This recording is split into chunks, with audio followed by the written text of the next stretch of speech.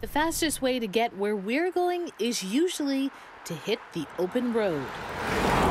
But if you're a turtle, hitting the open road presents significant challenges. They're slow and they're small. And when we think of roadkill, we tend to think of a deer that we see on the side of the road or a raccoon or something, some of these large or medium-sized mammals and turkeys and things like that. It's estimated that there are probably more small animals killed on roadways than large because you can't see them and you may not even know that you've hit them.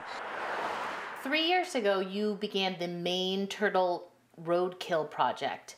Tell me what you've found out in the last 3 years. This was an exciting project where we were able to get volunteers involved in collecting data all over the state, which is really important because there are only so many wildlife biologists out there, and you need a fair amount of data to be able to say anything. And so we recruited volunteers and trained them on survey protocols and turtle identification and data collection. Volunteers surveyed roads where turtles are known to cross in 127 towns in all of Maine's 16 counties.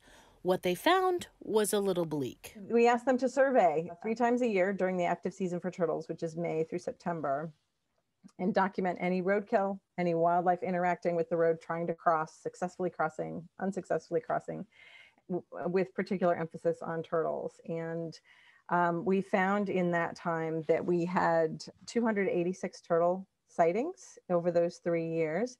They weren't all roadkill. Some were turtles nesting on the sides of the roads because they look for open, sunny, sandy places to lay their eggs. Some were turtles that successfully crossed, but unfortunately, the majority were turtle roadkill. The majority of the turtles spotted were Maine's most common, the snapping turtle and the painted turtle. But we did actually have at least one of every species. That we have 7 species of turtles in the state of Maine. I think all of Europe only has 5 species, so it's pretty great to have 7. The status of 4 species of turtles found in Maine is cause for concern. Box and blanding turtles are listed as endangered, the spotted turtle as threatened, and the wood turtle is a species of special concern. Why are turtles crossing the road to begin with? Wildlife moves across the landscape just like we do, right? And they have the things that they're looking for, just like we think I need to go to the grocery store. A turtle says, I'm going to go to my favorite spot to snack. And they move from where they hibernated to where they know they'll get food in the spring and the summer, or in the later in the summer, they want to go to a particular kind of a place to lay their eggs, for example. Turtles can live to be 60, 70, 80 years old. And so they may have a place that they go to every single year. And in the meantime, we may have put a road in between where they like to overwinter and where they like to nest. The study showed at least a third of the turtle crossings were at locations biologists didn't anticipate.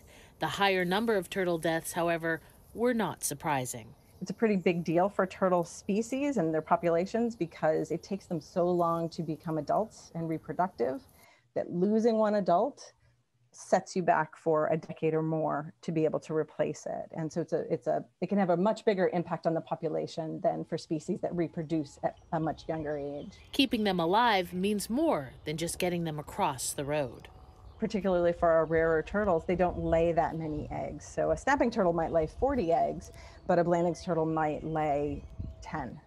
What can people do if they do see a turtle struggling to cross the road? Should they intervene? If you're comfortable and it's safe, direct traffic until the turtle moves across, or help it with, I've used a shovel in the back of my truck. Hey, a couple of things to remember: don't pick up turtles by their tails. Their spines attached to the shell, and it can harm them. With other turtles, yes, just pick them up by the edges of the shell, move them across. A snapping turtle, you're going to want to make sure that your hands are on the back half of the shell.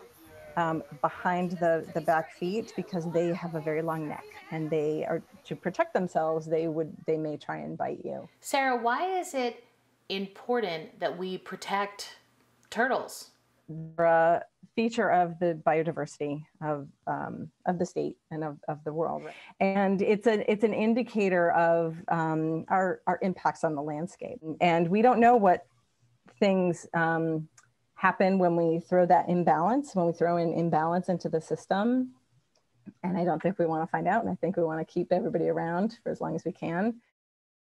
Now here's the deal. If you get an injured turtle to a rehabilitation center, there's a chance they'll heal from even serious injuries and live for many years afterward. If you'd like to learn more about the Maine Turtle Roadkill Project, just head to our website or our News Center Maine app.